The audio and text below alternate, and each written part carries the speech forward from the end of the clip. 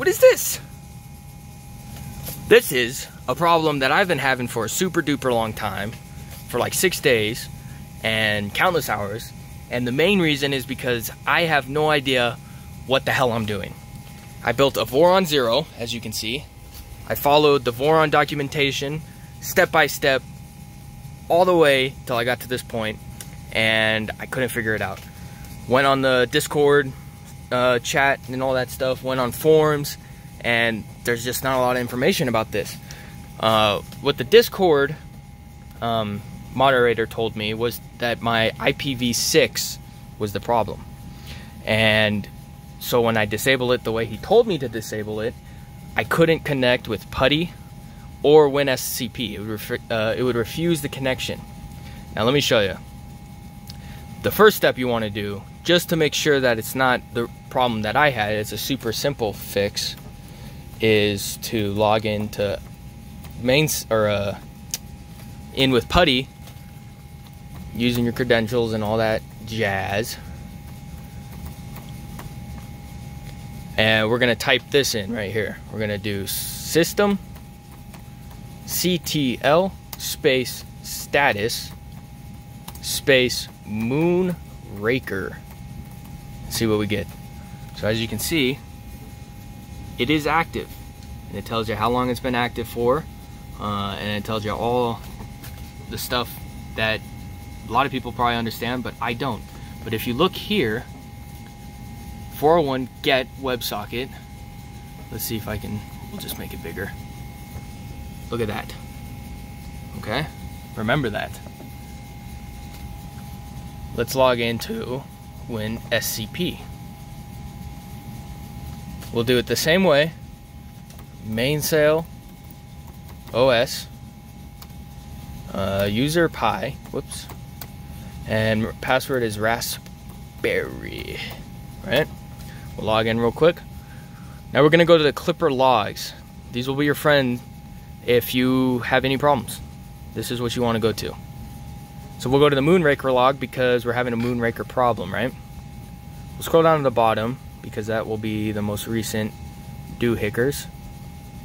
If you look here, WebSocket, 401 get WebSocket, it's showing this address here.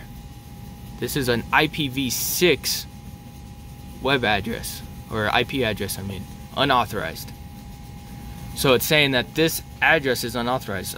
I guess I'm running off an IPv6 IP. I don't know, it just got new Wi-Fi, so maybe that's, you know, like I said, I have no knowledge in any of this stuff. So now that we know this, what we want to do is we want to click and copy this. Control C, get out of there. We're going to go back to our Clipper config. We're going to go to Moonraker config, and we're going to put it in right here. This is our trusted clients. Now see, the problem that I had was I knew about this, and I was putting my IPv4 address in, and it was still not working. I don't know if there's a way to not do this. Maybe it's probably my Wi-Fi, to be honest. Let me know. But it works. So watch. We'll save, exit, and then we can either reboot here. Honestly, I don't know how to get out of there, so I usually just exit out, relog in, mainsail,